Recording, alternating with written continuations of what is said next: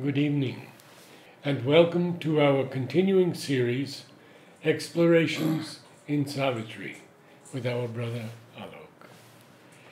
We are in the book of the Traveler of the Worlds, Canto 11, Kingdoms and Godheads of the Greater Mind, page 266, and we begin with Archmasons of the Eternal Thaumaturge. So, this word Archmason, and we in Indian mythology, it's there in Greek mythology also. Hephaestus, the god who built the worlds. Yes. So in Indian mythology, you have Vishwakarma. Now in the drive towards monism, we have lost contact with these various architects and builders, which has been not a very good development because it doesn't explain creation. So there is a big hiatus between the creator and the creation, because there is the one and there is right here the struggling world. But if we really want to understand creation and have an impact on it, we have to understand all these forces. This knowledge was there in ancient times. You have the Greek mythology, you have Egyptian mythology to an extent, and of course the Indian mythology, where it's described in great detail. Even there is a puja, Vishwakarma puja in India, is kept alive through a living tradition, wherein you worship the builder of the worlds. There are marvelous stories. So now you can see where he is placed, Archmason. And whenever even on earth something has to be made, and there is a very in fact symbolic story. For example, Dwarka and the dwelling place for Shiva. There is a palace on Kailash. So all these are built by this Archmason. And now we'll understand what it means here. He is the primary one. Of the Eternal Thaumaturge. Yes. The Eternal Magician. Yes. Magician. Who, because he is free. There are no rules and laws. So you have to really create that, process. You have to make a process. Yes. And that's where the whole problem comes. Because in trying to make a process out of the free infinite, you limit in certain ways. And that's what we will see running throughout as a common theme. Moulders and measurers of fragmented space, they have made their plan of the concealed and known, a dwelling house for the invisible king. It's a very early writing of Sri Aurobindo before coming to Pondicherry. It's a very interesting piece of writing where he has titled it as God the Invisible King. And space and time are nothing but, for his dwelling place. And naturally, whatever dwelling place you may build, it will always fall short, because he's infinite. So space will keep on expanding. That thing will also come subsequently. That which is eternally expanding, you beat it into a curve. So when the scientists study, they study the Archmason and his process. They cannot know what is beyond. So, obeying the Eternal's deep command, they have built in the material front of things this wide world kindergarten of our young souls. Now you see in these two lines, material front of things. And what is this entire material universe? Not just speaking of the earth. This entire material universe is a kindergarten, meaning thereby we are still playing with mud of matter. And he makes it one word. Yeah. Hyphenating world Yes. kindergarten. World kindergarten. The whole This is the world. original school. Yeah. This wide world kindergarten of young souls, where the infant spirit learns through mind and sense to read the letters of the cosmic script. So this is the eternal Veda, the knowledge which is behind everything. That's why if you really go through the Vedanta in certain sense, though it helped understand the essence of the Vedas, but it also lost something. Many people don't know, like if you go to the Vedas, they speak about marriage, they speak about children, they speak about everything. Because the whole creation is included in that. That's why you see Sri Aurobindo speaks about secret of the Vedas. He doesn't just talk about Vedanta, which later on the more modern intellectually oriented gurus, because it's conveniently simpler to talk of the essence. But in the Veda, there is a knowledge behind everything. So when we read through Mother's writings, one way to look at it is that, well, she has made everything so simple and brought down to a level. But the other part, that she has touched everything, every detail and specifics from that eternal standpoint, that it becomes a Veda in its own right. And Sri Aurobindo reveals the secret of the Vedas. So she has, actually it is, the whole thing is revealed. So the cosmic spirit, cosmic script, and study the body of the cosmic self. So body of the cosmic self is the material universe. And search for the secret meaning of the whole. So this is the kindergarten where we have to study the body of the cosmic self, not the cosmic spirit. And we have to slowly build the whole, which is so vast and appalling. To all that spirit conceives, they give a mould. Persuading nature into visible modes, they lend a finite shape to infinite things. So the spirit conceives. That's the real idea. It's typically like, when a person goes to a, who comes first? The architect. And you say, what I want this space to, to be a bit meditative. So this is how you tell an architect. He says, okay, fine. So I'll do this way. I'll keep the walls like this. The color will be like this. Now, actually, this is the conception. The space should be meditative. Or the space should be a little more sober. Or the space should be a little more playful. But now that has to be given a visible shape. So that's what they do. They pick up these truths, the idea from within, and give it shapes. And what a variety of shapes. And that way, when we look at universe, we'll see a very interesting connecting thread. For example, lion. That's whole way to, even in with children I have seen. And say a very simple way to introduce them to the divine from their everyday experience. So when they go to zoo sometimes, and I have interacted and asked them, okay, you saw the lion, yes. So what do you think the lion really represents? What does the lion stand for? And they come out with saying that, strength. So all that you need to say is quiet strength, because, you have to point out that, was he restless? No. So there is a strength which is a quiet power. Or the sea, which is very common experience. Children come, they see the sea. And you ask them, what do you think you feel when you see the sea? So after a few questions, some child will say vastness. So it's like now vastness is the idea behind. Now how do you create it? So that's where their role comes in. They pick up vastness of the divine. They pick up infinity of the divine and give multiple form, because there's the only way you can recreate infinity. Where did the Archmasons work from? This is primarily the higher mind. That's where you give concrete form. Primarily. That's where actually though the formatures start earlier, but in higher mind there is a tendency to fix everything. And that's why all the religions, this is the birthplace.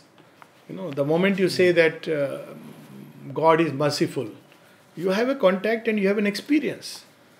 But the moment you enter the realm of religion, because form is not just a material form, so then you have rules and do's and don'ts and totems and taboos which get associated with that.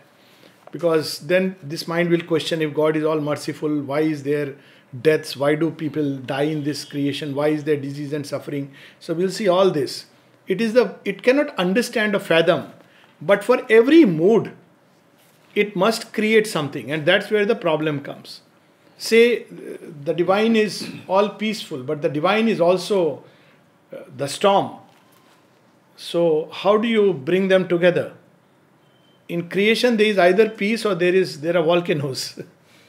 But actually, if you go deep into the heart of nature, you will see they coexist.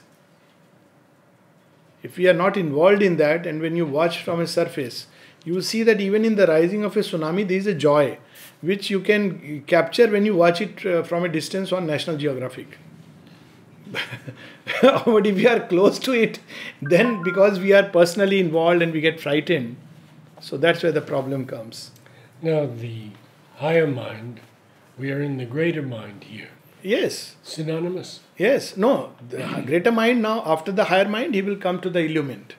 So there will be a subtler race. But I mean, where the Archmasons are formulating. Yeah, that's the higher mind. Right. Yes. So,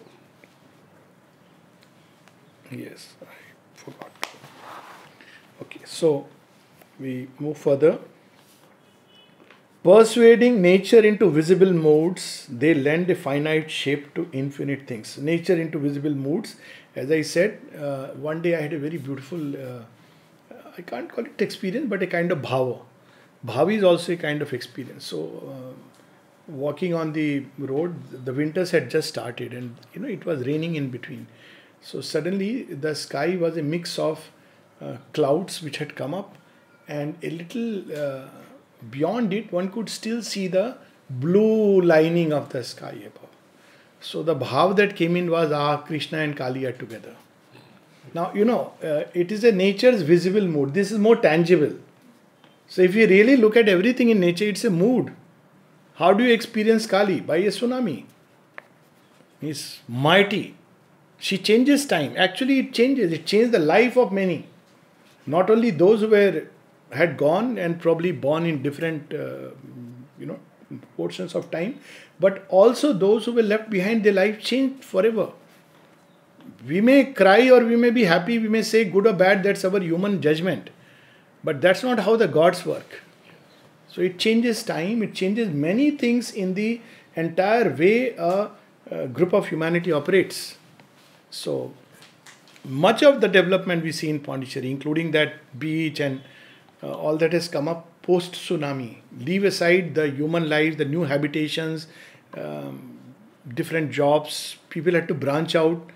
Many children who were, taking up traditional works, they discovered or realized that no, they must branch out into other kinds of jobs. So Kali's action is like that. We may feel very bad about it, but that's because our human sentiment looks things in small sections. Each power that leaps from the unmanifest, leaving the largeness of the eternal peace, they seized and held by their precisian eye and made a figurante in the cosmic dance. So multiple, each god, the aspects that we normally see of gods, the images and the pictures, in Indian mythology they are very much preserved, are largely the creation of the higher mind plane. Shiva with a snake around, it's symbolic. So, you have to look at it like, or Vishnu sleeping on the cosmic serpent. So it's the cosmic serpent which is evolving, it's unfolding. So as it unfolds itself, the earth goes up and up. It's an evolutionary cycles, and at the heart of it there is the cosmic being on the ocean of milk, which is knowledge. So it's a symbolic image, and they create these images. So when seekers or sadhaks enter into this realm, this image in some form flashes before their eyes. Only they don't know there is a yet greater beyond. Vishnu is not confined to this. Original Vedic Vishnu is like a wide eye extended into heaven.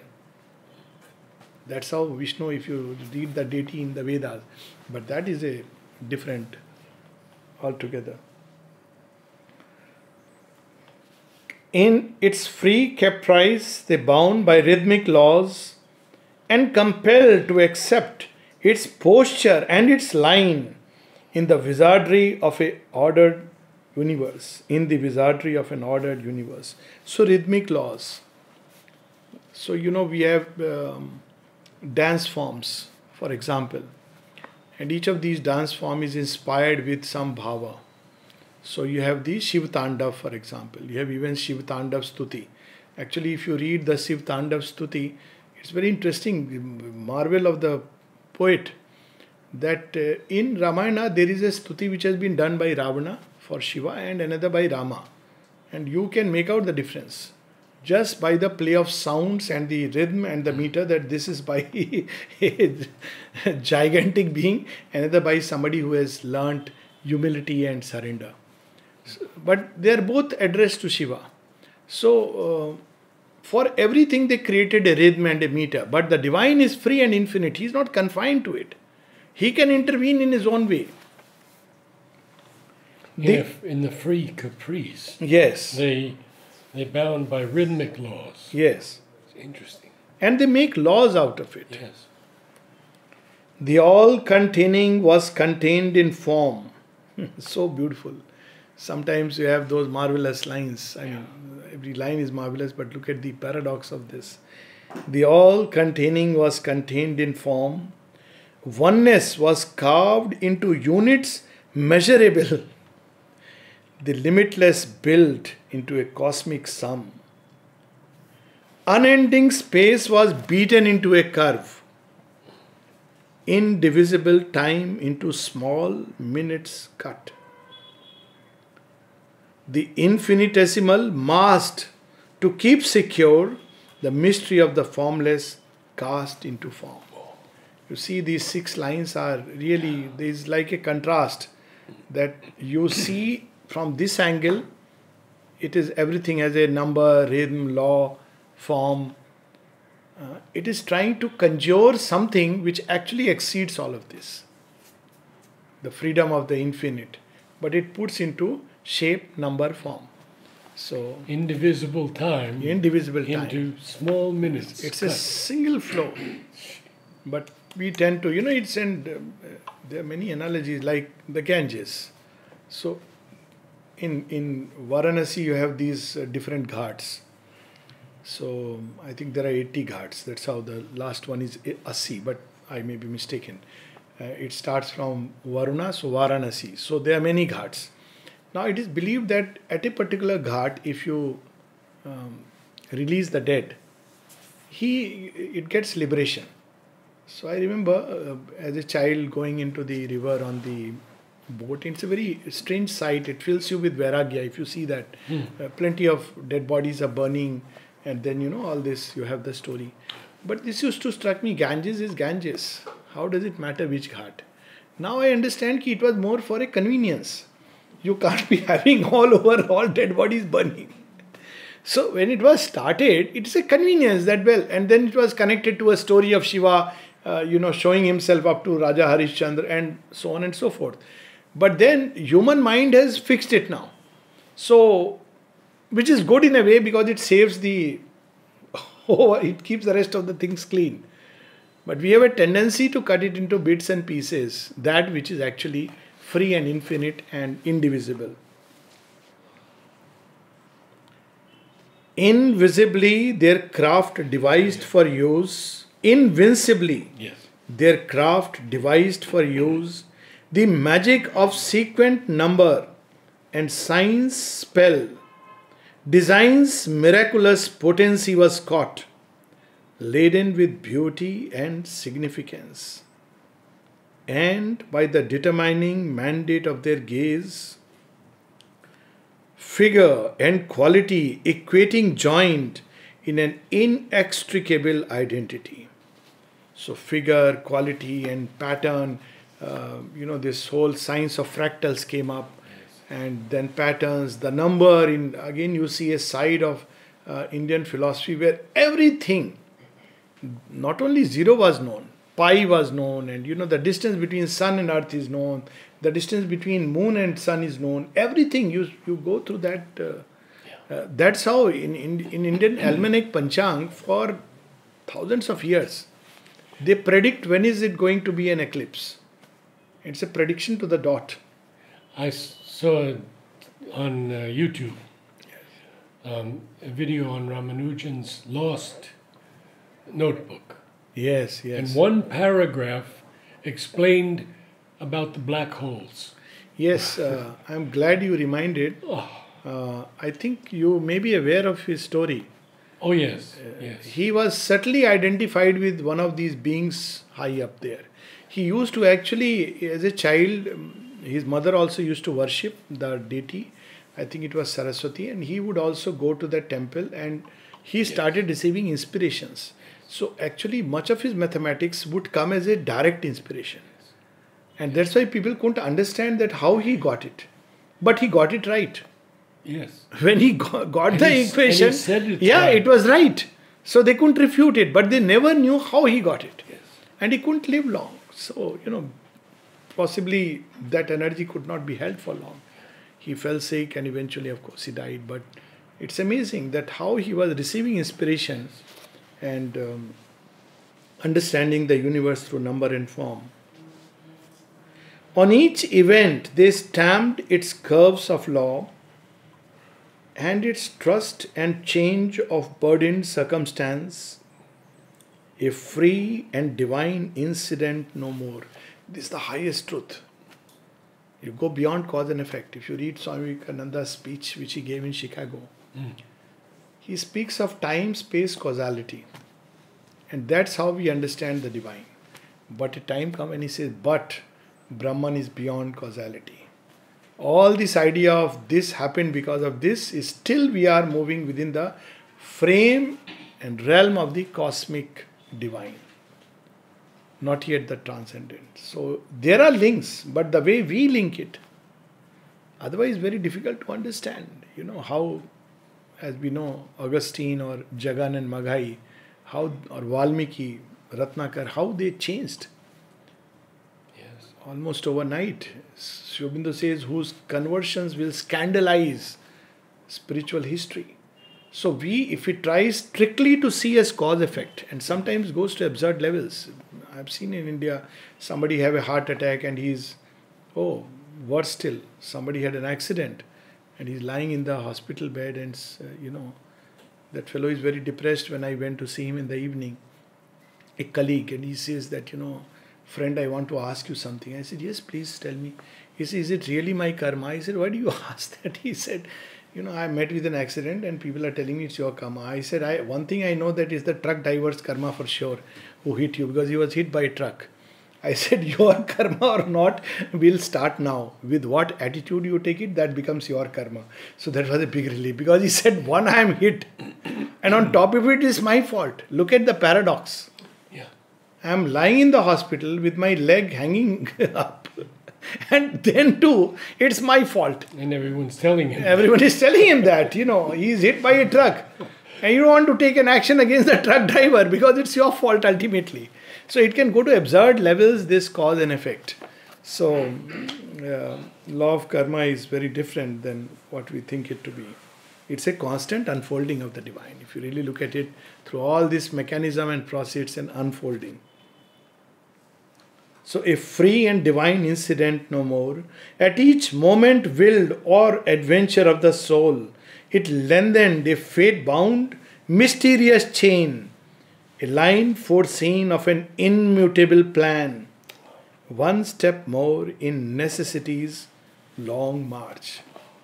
So whatever the divine has willed, that's how ultimately the curve of destiny will unfold.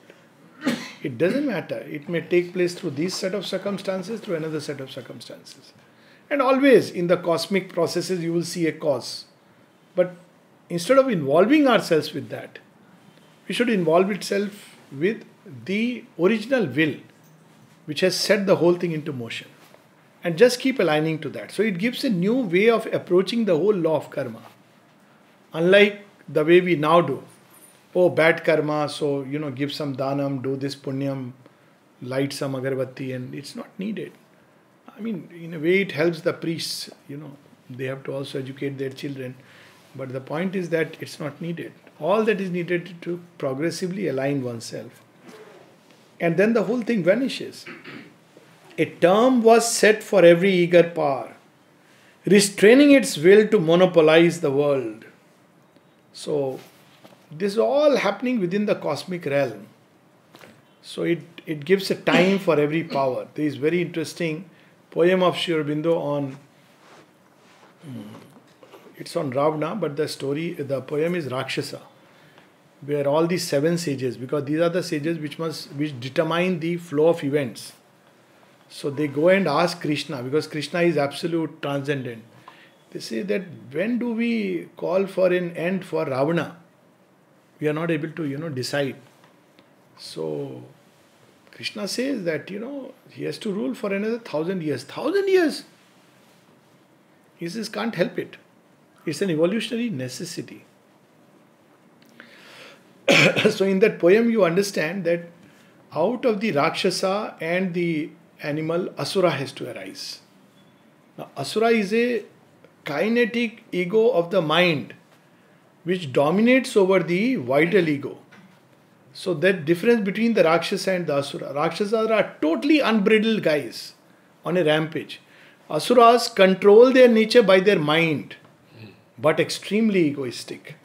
Asuras may be very religious, very self-controlled, very disciplined outwardly, but extremely harsh, very cold, very much, they may be masters in certain aspects of their nature, but always their eye is ultimately again on aggrandizing the ego self. So he says it's necessary. You can't leap from the Rakshasa to the human, but one day he will fall.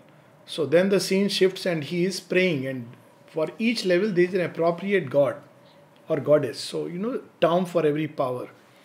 So when he prays, who will come out? Rakshasi. Kali comes as Rakshasi. She is the, he worships power. So he tells that, I want to be immortal. He says, that's not granted. You have a term. So then he says, okay, in that case, may I fall only to a human who will go surpass me. So it's humanization of the Asuric and the Rakshasic element. So that's why there is a term for every power.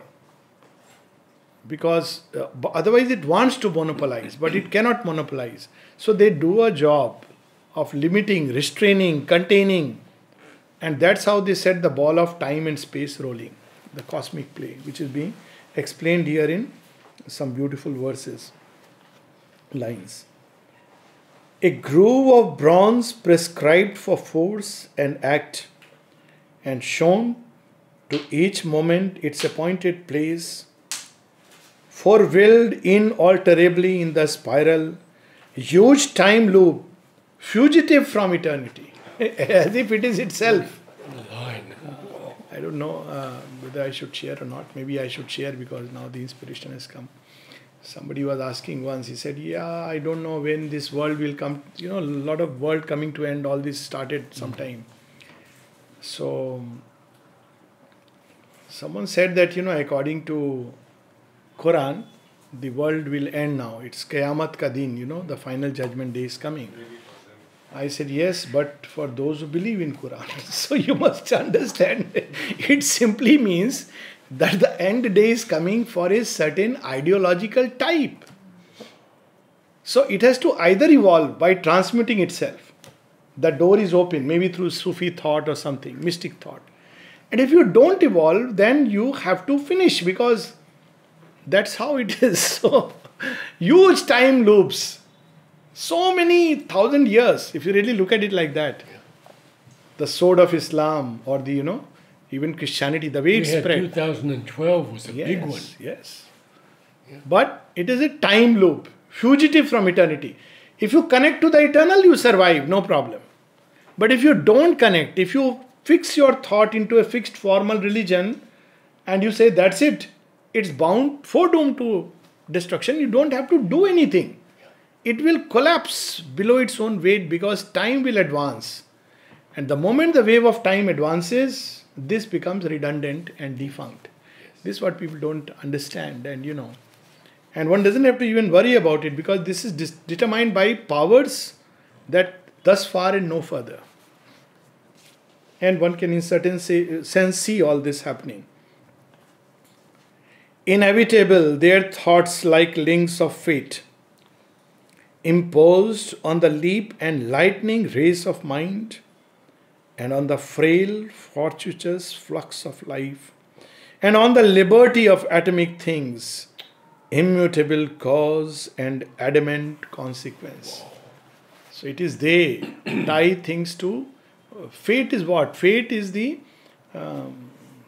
consequence of a seeing will,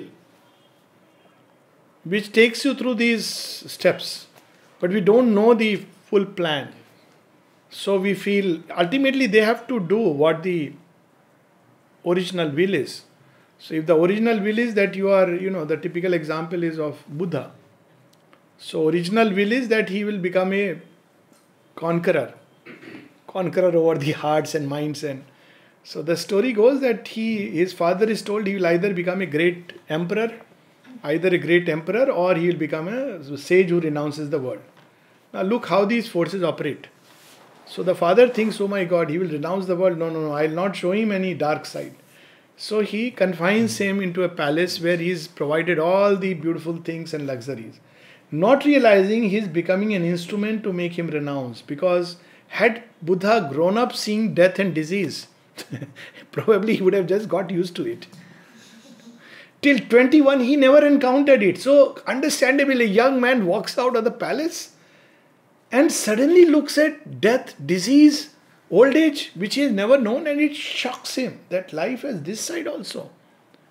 So how everything becomes a feeder in this great game, which looks like chance, but behind it there is a greater unfolding.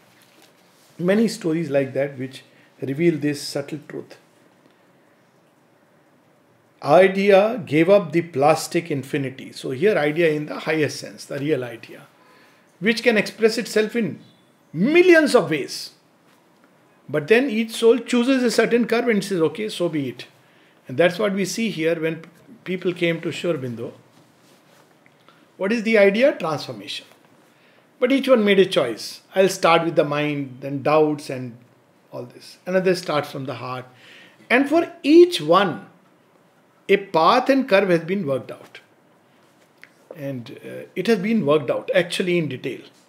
So everyone who takes up this yoga picks up out of infinite possibilities one or the other curve and goes through those experiences which are necessary.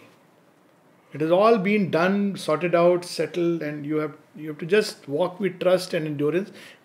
And even behind this choice, there is the ultimate future that you are going to become. But idea itself is plastic. Transformation can take place in countless ways. The moment you put a step, you have started fixing its sequence. Of course, one can retrace, all this freedom is always there. There is a freedom in each phase of fate. Idea gave up the plastic infinity to which it was born and now traced out instead small separate steps of chain work in a plot. That's it. It's like when you are in front of Himalayas, you want to climb. Okay, climb. But you can't climb all over the Himalaya. So you decide, okay, I'll climb from this part. So you will meet the experiences which will come through that. You will climb. You have to just move on. If you sit down saying, oh my God, it's very difficult, I am doomed, I made a mistake, that's the only thing which can delay.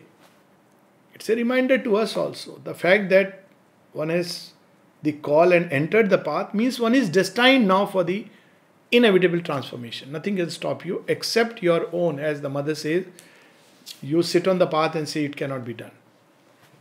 Even then you will be pushed because you cannot sit for long.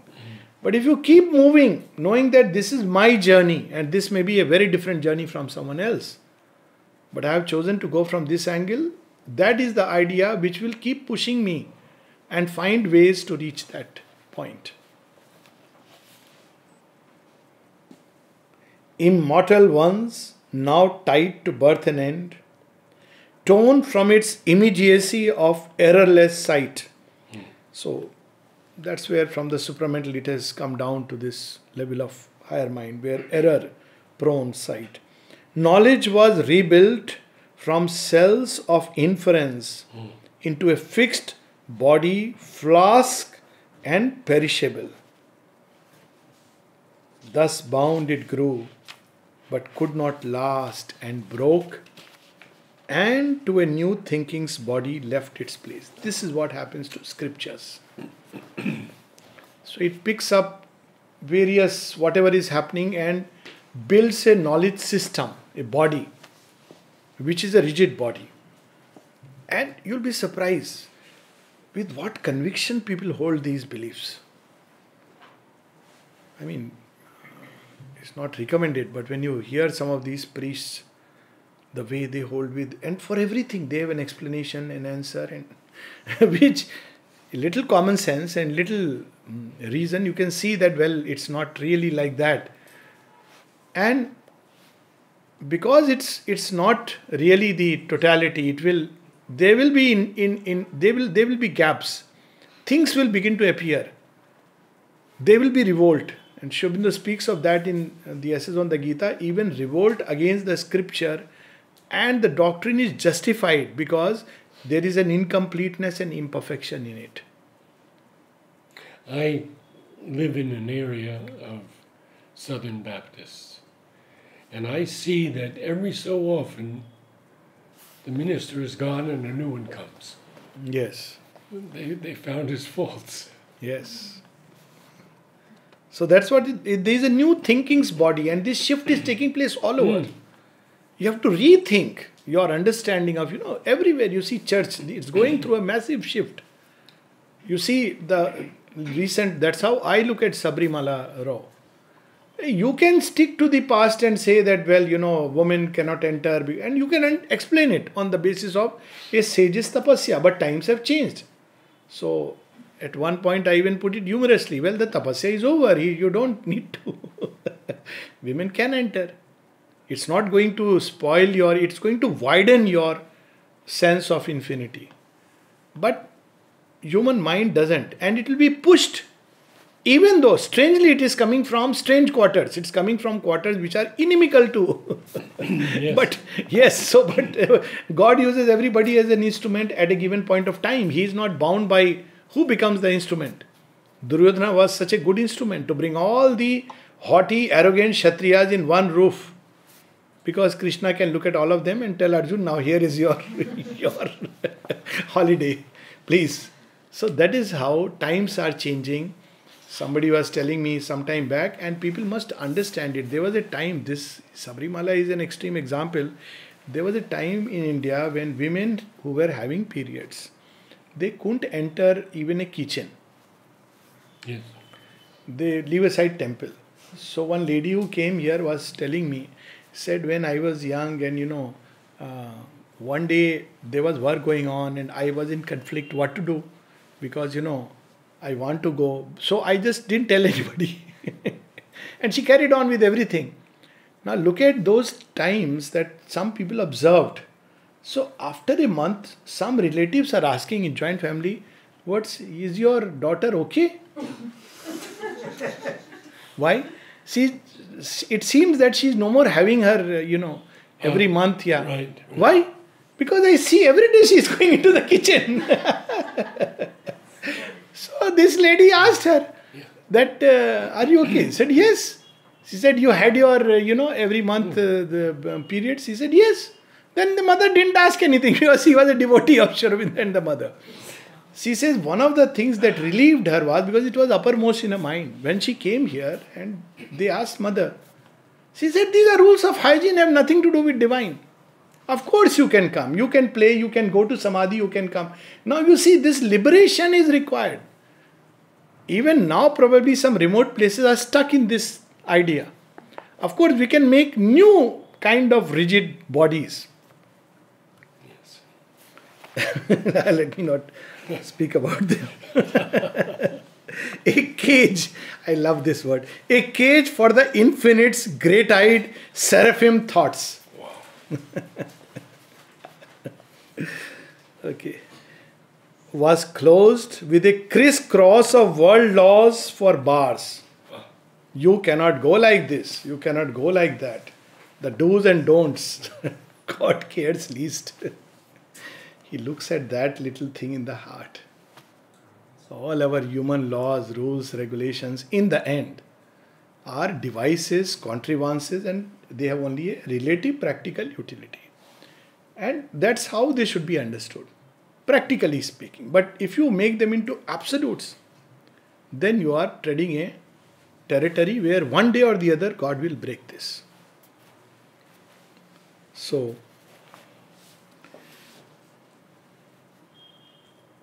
and hest into a curt horizon's arc. Look at the word curt used in this way. Abrupt, sudden, harsh, curt.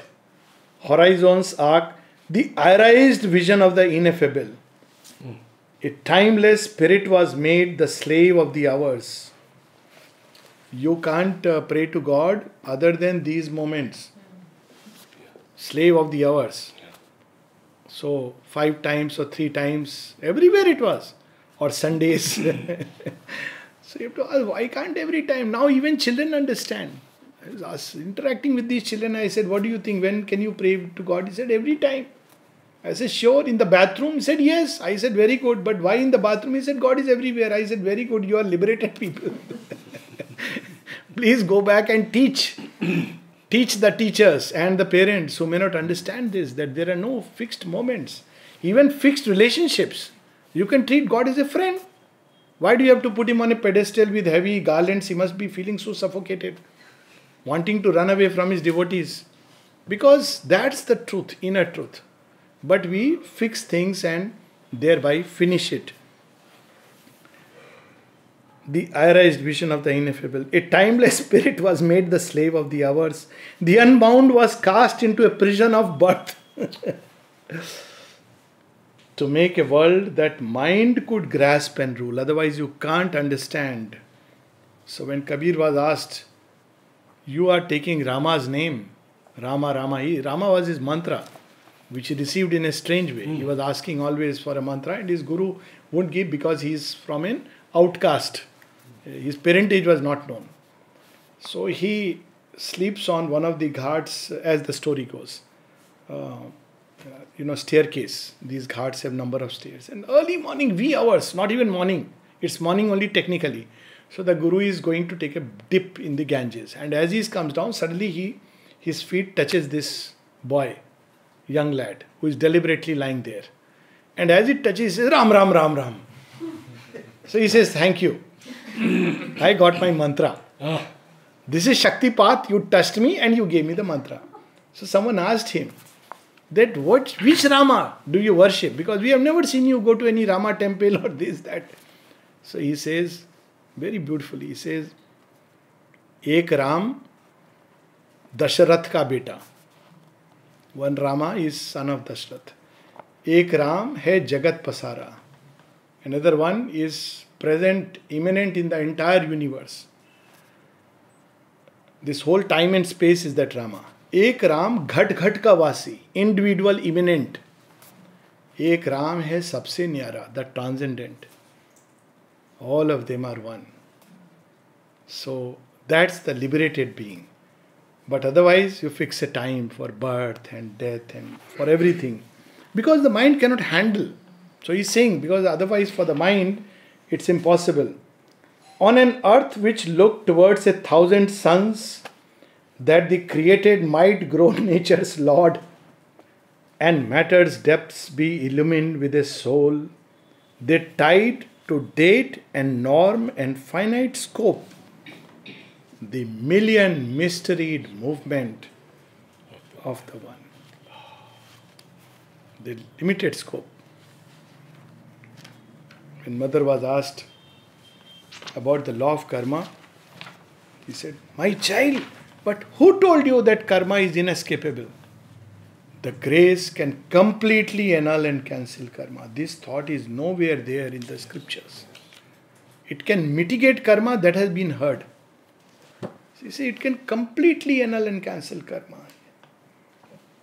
Who can tie her to cause and effect?